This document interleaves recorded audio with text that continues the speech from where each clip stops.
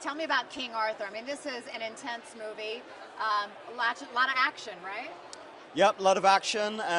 Basically, we tell the first little chapter. The Arthurian legend is very, very long, and historically it's always been a challenge to decide what to condense it down, distill it down to for a movie length edition. So we decided just to tell the first chapter of it. So it's sort of like an origin story. We follow Arthur from the streets of London, where he's a little bit of a naughty boy, like a little gangster with a heart of gold, and present him with his grand destiny that he's the King of England, and and then send him on the journey to come manifest that destiny. Fantastic. And it's with, I mean, Guy Ritchie directed this. Yeah. David Beckham starred in it along with you. So what was it like working with these guys?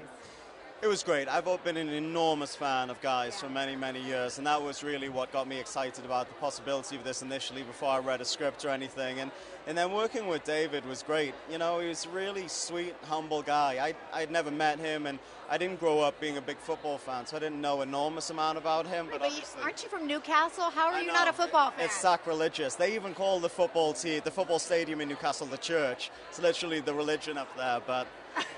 I just how you got away? I grew up being obsessed with films, so if I had 90 minutes to spare, I was going to watch a film, not a football match.